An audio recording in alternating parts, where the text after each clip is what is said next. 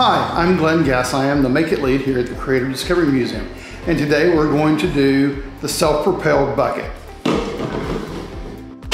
To make our bucket, the first thing we're going to need, of course, is a bucket. You can use either a round canister like a chips container, anything that you can fit your hand in and do your work with. All of our projects are designed to be done with the supervision of an adult, and we encourage everyone to make sure they have one nearby. We want to make sure that we wear our safety glasses, mine already are safety glasses, and that we are wearing our gloves anytime that we're using tools that could cut us or hurt us. This is our canister. First thing we're going to do is we're going to take a ruler and we're going to move our ruler up and down the bucket until we find where the widest section of the bucket is.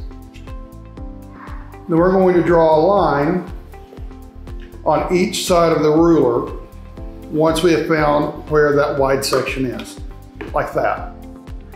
Then we're going to turn the bucket 90 degrees and we're going to draw another line across it so that we have a tic-tac-toe pattern.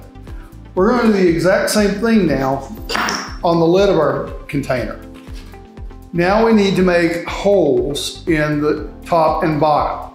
What you want to do is pick two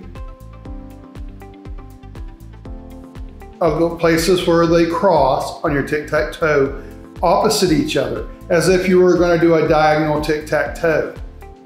Do the same thing on the lid.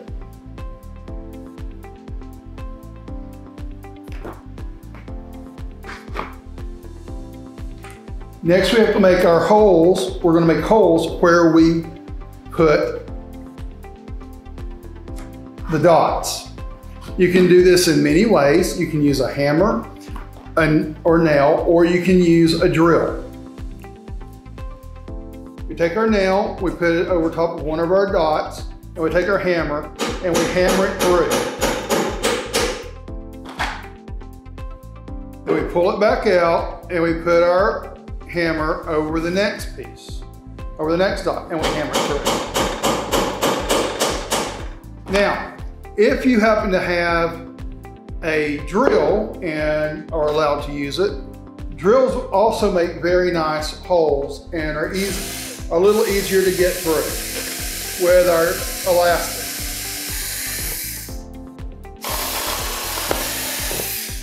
You'll want to do this with both the top and bottom, or the lid and the bottom.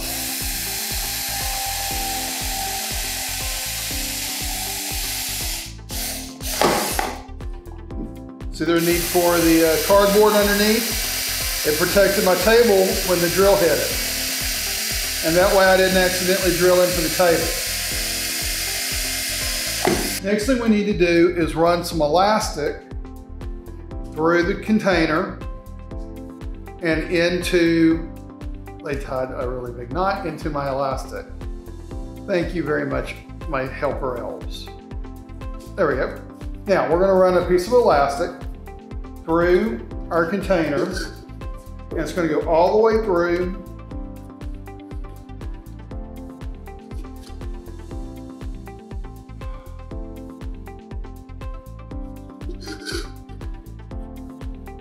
If, like I'm having today, you're having a little bit of difficulty, what you can do is take a little bit of tape and put it on around your elastic, and it'll form like what's called an aglet, like you have on your shoes, and to make it a little easier for you to get it on the inside of the holes.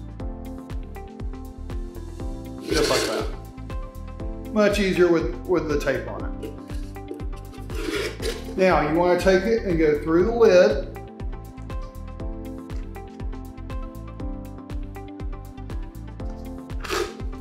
And back into the lid.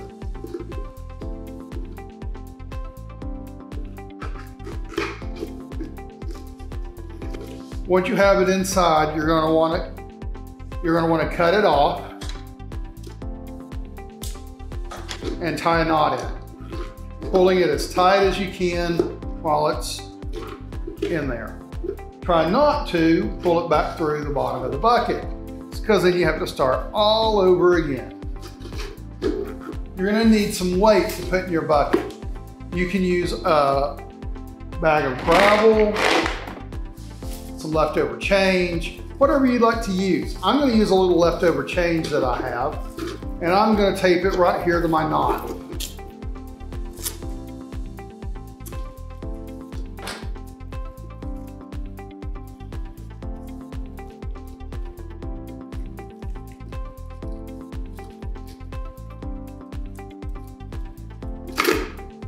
Close my lid, and then to wind it up, I simply turn the barrel in the opposite direction to the way that I'm wanting it to roll. Then you simply put it on the table, and away it rolls. I'm Glenn Gass. I'm here at the Creative Discovery Museum, and come back and check with us again next time for another project.